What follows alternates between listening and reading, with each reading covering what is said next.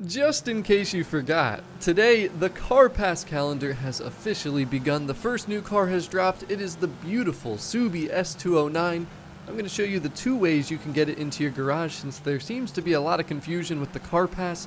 And of course you're going to see the customization, some racing gameplay, and of course the rumbles.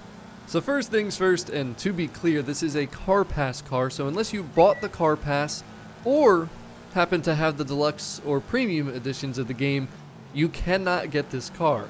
Now you can either go to the auto show and buy it for free there, or you can go into the Car Pass tab, which I recommend, and at the bottom left you can see redeem available cars. It'll add it right to your garage, and regardless of how you do it, just like any DLC car, you get it free one time in game. After you get the car, the first thing you're going to want to do is this.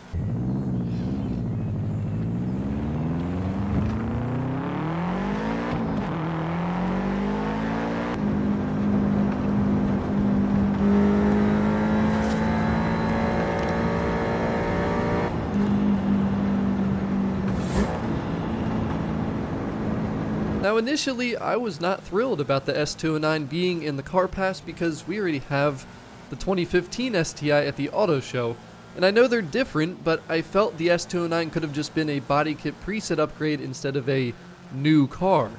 But I am taking my complaint back because it turns out the S209 has a gorgeous Varis wide body kit that the 2015 does not have, and of course you can go big wang or no wang.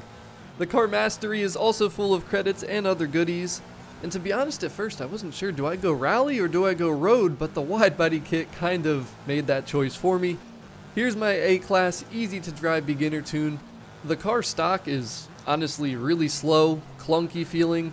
Obviously with the body kit, lots of downforce added, so it's still not the fastest, but it's very easy to drive, and I kind of tweaked the tuning a lot to get the handling better. Only use this thing on circuits, but the gameplay you're seeing is on pro difficulty, and you'll probably notice how much more nimble the car looks.